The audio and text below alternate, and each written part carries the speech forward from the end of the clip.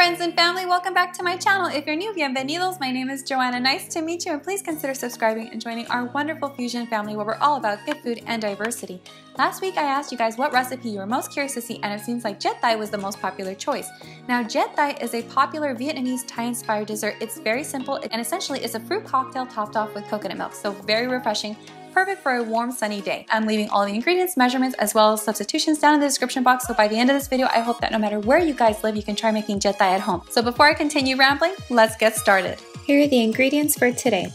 A can of water chestnuts, sugar, some water, coconut milk, a can of lychees, a can of toddy palm seeds. If you haven't had these before, they have a delightful soft jelly-like texture and a subtle sweetness. A can of jackfruit. You can also use fresh jackfruit if you can find it in your area. Jackfruit is a Southeast Asian fruit that tastes a bit like mango, pear, pineapple, banana, and papaya all at once. I'll also be using coconut gel, also known as nata de coco, which is chewy and sweet. Some pandan extract, which has a rich nutty flavor and is used in a lot of Asian desserts, similar to how vanilla is used in the Western Hemisphere. Some kind of red food coloring. I'm going to be using one that's been infused with rose extract, but any kind of red food coloring will do. Some agar powder, but you can use gelatin instead. Agar is similar to gelatin, except that it's derived from algae and gives jelly products a more crisp texture. And some tapioca starch. To a saucepan, add the agar powder followed by some water, some sugar, and the pandan extract.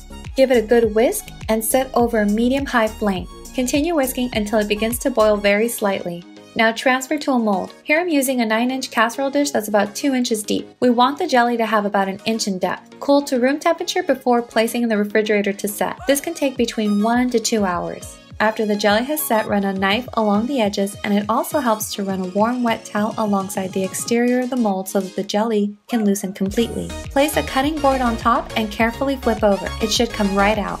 I'm going to be using this knife with this special wavy design, but you can use any knife as well. This just gives a prettier presentation to the jelly. You can make your pandan jelly strands as long or as thin as you like. It's really a matter of preference. I like to cut mine into 4-inch strands with about a 1/4 inch thickness. Once cut, set aside. Using a wet towel, clean the top portion of all the can products to remove any dust or dirt from the can's exterior before using a can opener to open each can. Next, drain the water chestnuts and give them a quick rinse before draining well and setting aside for later use. Drain the canned syrup into a pitcher. Here I'm draining the lychee syrup followed by the toddy palm seed syrup, the jackfruit syrup, and lastly the coconut gel syrup. We'll be using this syrup cocktail to sweeten our dessert, so set aside for later use. Cut the lychees into strips like so. Then cut the toddy palm seeds into strips, and lastly cut the jackfruit into strips as well. To make the chestnut rubies, pat the water chestnuts dry with the paper towel. This will help us later on. Next, cut the water chestnuts into small cubes similar to this. Now set aside. To a bowl with the water chestnuts, add a few drops of the red food coloring of your choice. You don't want to add too much because we want to avoid the tapioca from clumping later on. Now mix well until all the pieces have been colored with the red food dye. Next, add the tapioca starch and mix well. You want to keep mixing until all the pieces have been evenly coated, but there's still a tiny bit of red visible. See? Sift the coated chestnuts over the sink to remove any excess tapioca starch. To a pot with boiling water, add the coated chestnuts and be sure to mix for a few seconds to prevent the chestnut pieces from sticking to each other. Allow to cook for about 3 to 5 minutes or until all the pieces have floated to the top. Remove from the pot and place in ice water to stop the cooking process. When ready to assemble the dessert, drain the chestnut rubies from the ice water and transfer to a bowl. Aren't they pretty? These will give our dessert a pretty pop of color and a nice crunchy texture. Here's all the components to assemble the Chè Thái dessert, along with some crushed ice and the syrup cocktail, which will be used as the sweetener for the dessert. To a serving glass, begin layering the components. I like to add some of the chestnut rubies first, followed by some lychee, then some jackfruit pieces, and some toddy palm seed, some of the coconut gel, along with some of the pandan jelly, and some more chestnut rubies. Then add as much of the crushed ice on top as you like before filling the glass about 3/4 of the way with the cocktail syrup and top it off with the coconut milk. I like to garnish my Chè Thái with some extra chestnut rubies and some mint for an extra pop of color. You can also prepare a big batch of Chè Thái for a large gathering ahead of time by adding everything into a punch bowl, essentially adding all the dessert components at once without having to layer them in a certain way. Just add some ice and enough of the cocktail syrup to cover everything.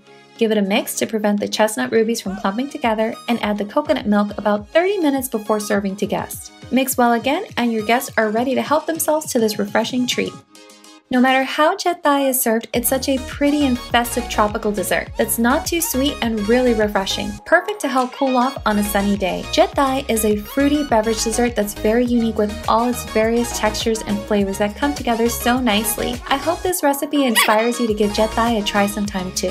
Thank you so much for watching. If you like this video, don't forget to give it a big thumbs up, comment, share, and subscribe to join our wonderful fusion family. But again, guys, like always, I'm sending you off from un beso enorme, se me cuidan, and I'll see you guys next time. Suerte! I just want to squeeze you, but I can't. Say hi. Don't lick my nose, silly.